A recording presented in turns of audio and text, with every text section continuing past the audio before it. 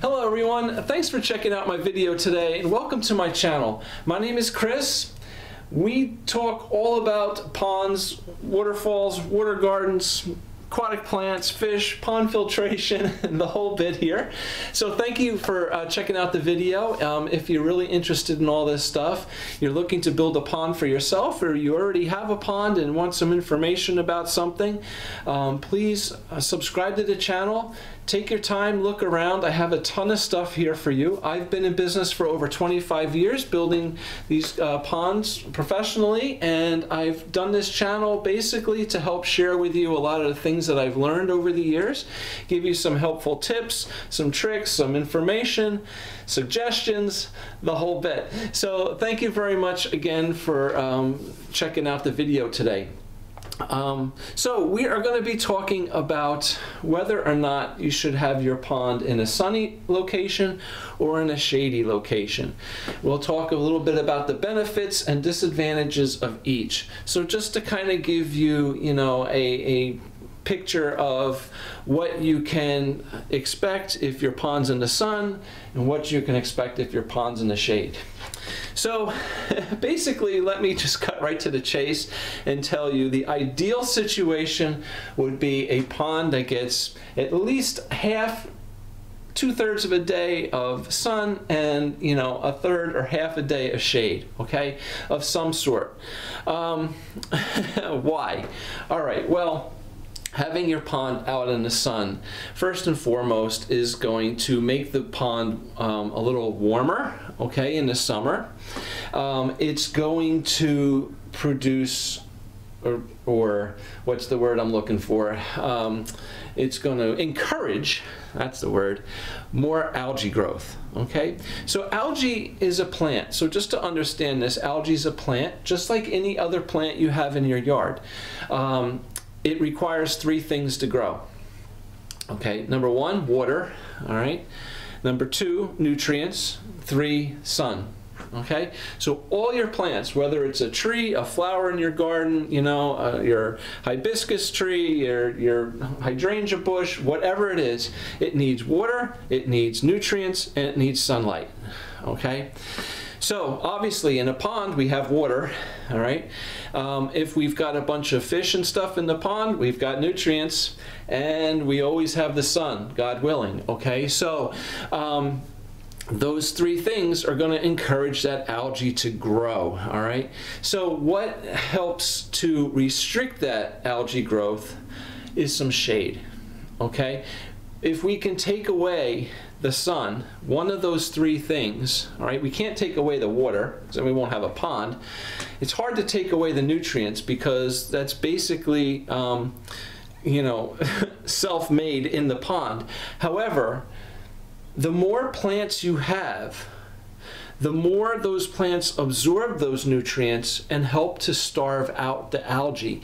Now the little trick here is plants, higher up, so to speak, in the food chain, so to say, okay, be it irises, hibiscus, taros, right? I mean, lilies, lotuses are going to absorb more nutrients than the little, microscopic celled algae, okay?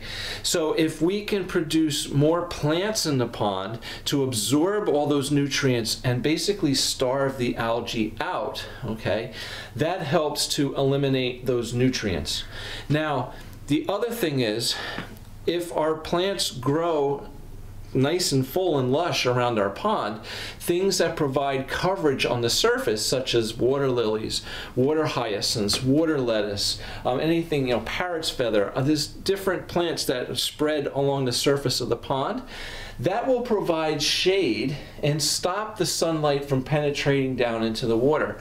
So that too helps to restrict algae growth, okay? Now, having your pond out in the sun, primarily the biggest thing is the algae, okay? But here's the little trick now.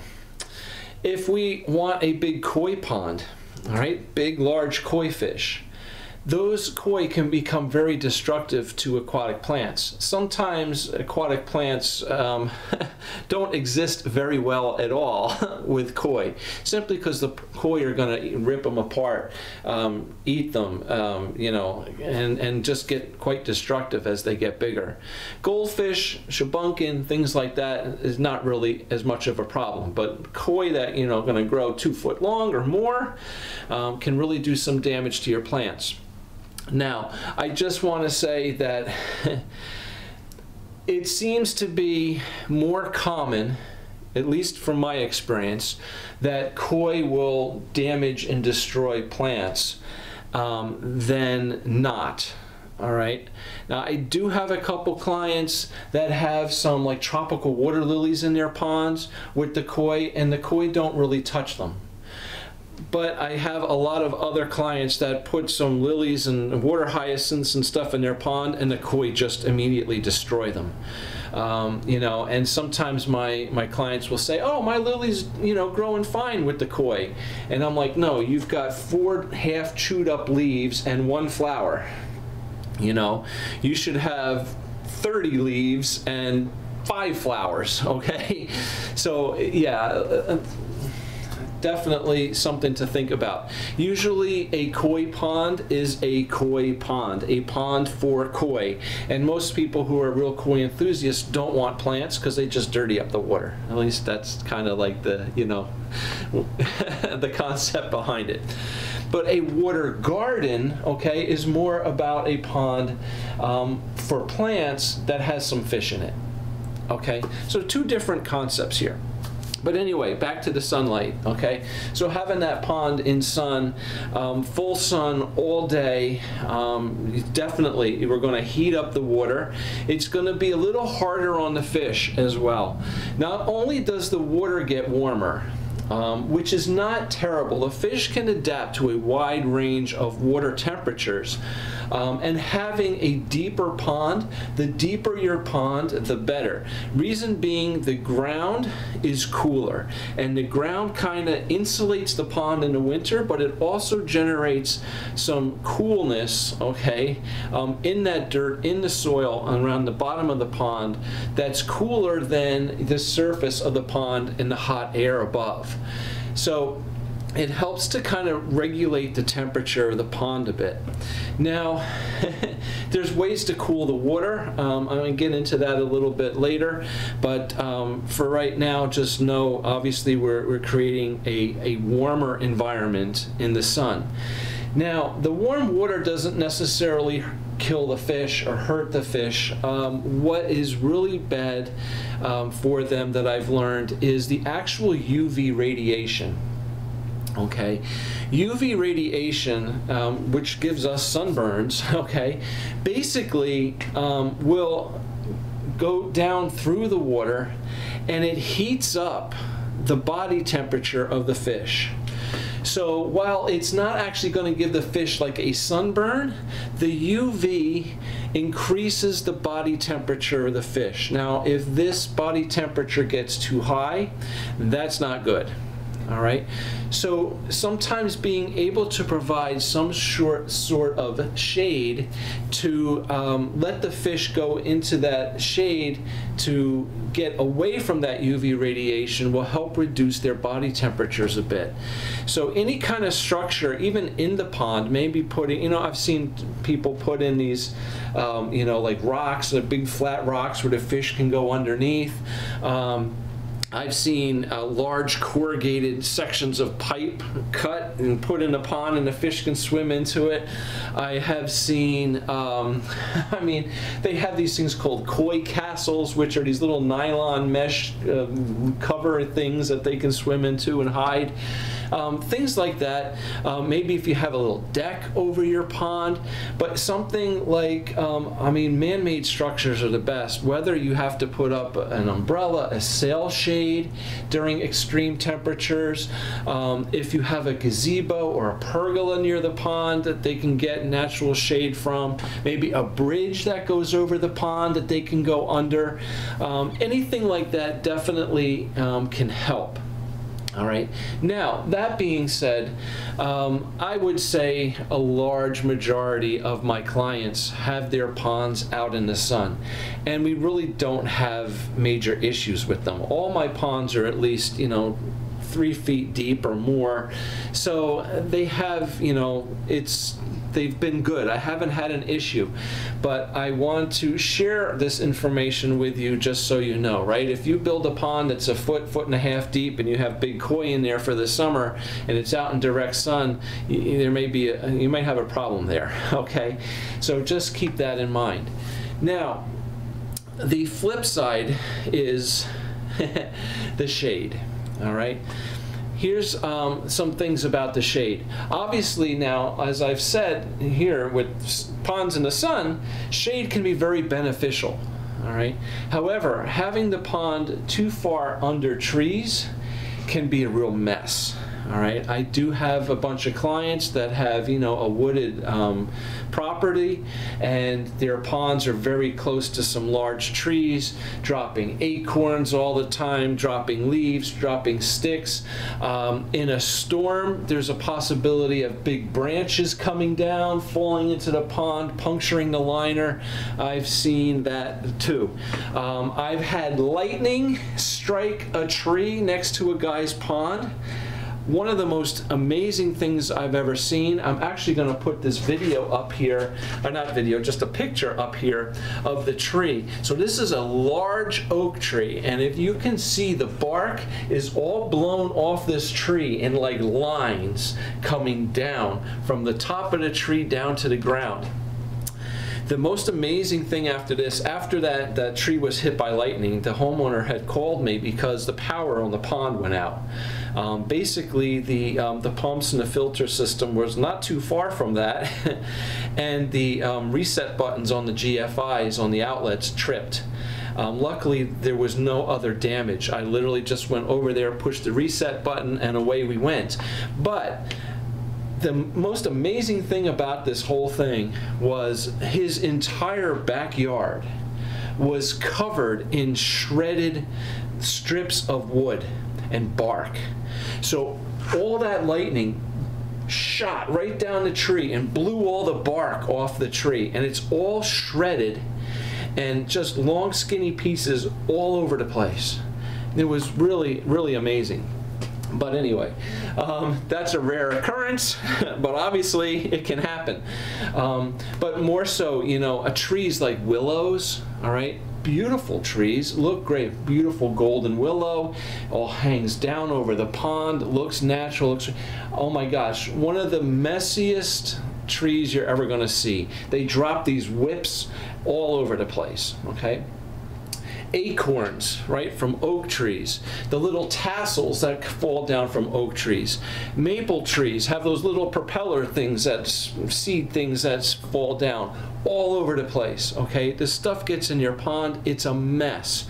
I've even gotten to the point where sometimes people, if they have a wooded area and they want a pond, their idea is, oh, I think we should put in a skimmer because I get a lot of debris down here in the pond. And sometimes I really hesitate and tell them that may not be such a good idea.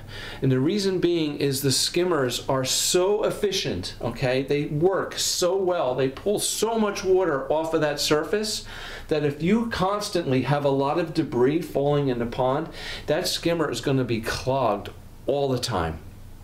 Okay, and it becomes more of a nuisance than it's actually worth. It sometimes would be more beneficial for you to just to have a nice little pool skimmer net or something out there by your pond, and each day when you go out to feed the fish, just grab it and scoop off a couple leaves and throw them away, rather than coming home from work, going out to your pond, finding your skimmer is totally clogged with garbage. Now the problem with that is, yeah, it's easy to clean, but the problem with that is if it gets too clogged up, the water is not going to get through the skimmer to the pump. Sometimes we have some pumps in the skimmer, and if the water doesn't get through to that pump can be running dry and sucking air, and it can burn out a lot faster, and you're going to go through a lot of pumps. I tend to not put pumps in the skimmer anymore if I don't have to. I would rather put a 4-inch bulkhead fitting in the bottom of that skimmer and run a 4-inch PVC pipe out and gravity feed it into a separate filter tank. So all my debris just comes right in the skimmer, right out the pipe and into the tank. That basically prolongs the amount of time in which, you know, all that debris is going to clog up anything. So it all goes into a separate filter tank.